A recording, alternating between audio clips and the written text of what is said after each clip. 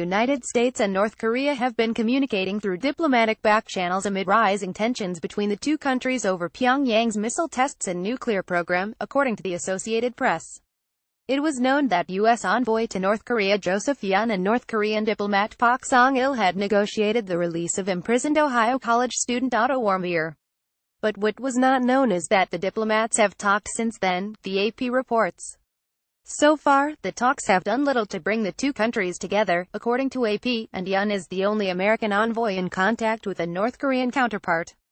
Tensions between the U.S. and North Korea have steadily climbed since Warmbier's death and Pyongyang's launch of two intercontinental ballistic missiles ICBM in July. U.S. intelligence agencies now assess that Pyongyang has successfully miniaturized a nuclear warhead, putting the country one step closer to becoming a nuclear power.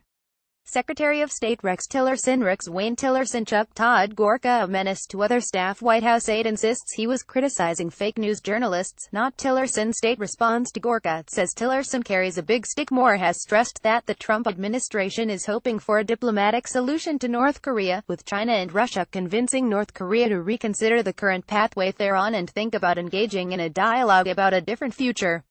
But amid that call for diplomacy, President Trump and other members of the administration have ratcheted up their rhetoric. North Korea best not make any more threats to the United States, Trump told reporters on Tuesday. He has been very threatening beyond a normal state, and as I said, they will be met with fire, fury and frankly power, the likes of which this world has never seen before, he continued. North Korea responded with a specific threat, saying it would attack the waters around the U.S. territory of Guam. Trump doubled down Thursday on his warning to North Korea. Frankly, the people who were questioning that statement, was it too tough? Maybe it wasn't tough enough, Trump told reporters at his New Jersey golf club. They've been doing this to our country for a long time, for many years, and it's about time that somebody stuck up for the people of this country and for the people of other countries.